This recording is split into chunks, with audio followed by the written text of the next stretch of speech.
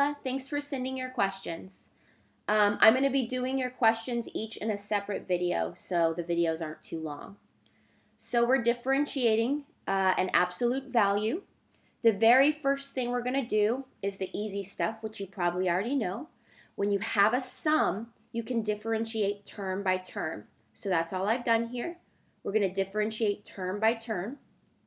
In the next step, what I've done is I factored out the -3 in this first derivative over here. So we're going to put that out in front, and all that's left is the absolute value of x minus 4, which we'll be differentiating. And I've differentiated the constant, which just goes to 0. In the next step over here, anytime we're differentiating an absolute value, we're going to rewrite that as the square root of whatever term you're differentiating squared. So rewrite the absolute value as the square root of x minus 4 squared. Make sure to note that the square is actually underneath the square root here.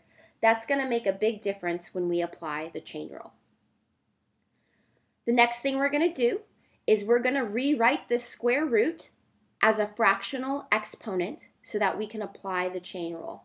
Make sure you have all your parentheses in order here. It can get very, very confusing. So now we're ready to apply the chain rule. So we're just going to rewrite the -3 out in front, and I'm going to count how many functions that we have before I differentiate so I can make sure we get them all. It looks like we have 1, 2, 3 functions, so we're going to be differentiating 3 times. Let's go ahead and work our way from the outside to the inside. We're going to be applying the exponent rule here. So the -3 just stays on the outside. We're going to pull down this 1/2 for our outer function. Let's go ahead and put a bracket there. And then we're going to take everything that's on the inside of that outer function and just rewrite it. So we're going to have the square root of x minus 4 squared. And we're going to subtract 1 from the exponent, so we'll have -1/2. Okay, let's go to our middle function here. I'm going to apply another bracket. And again, we're just applying the exponent rule, so we're going to pull down the 2. And we're going to rewrite everything that this square encompasses.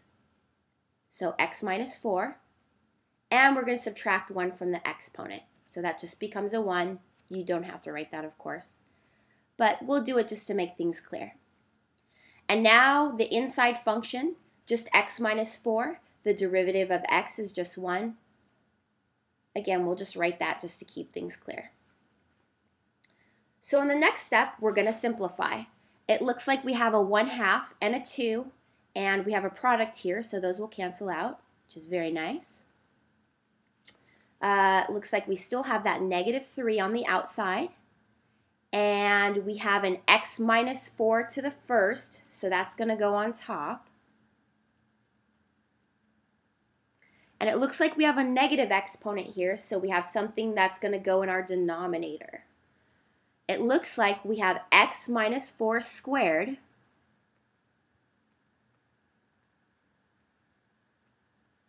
and -1/2 means we have a square root on the bottom. So this is what we end up with. And once we've differentiated and simplified, we can go ahead and put everything back in terms of the absolute value. So the numerator is going to stay the same.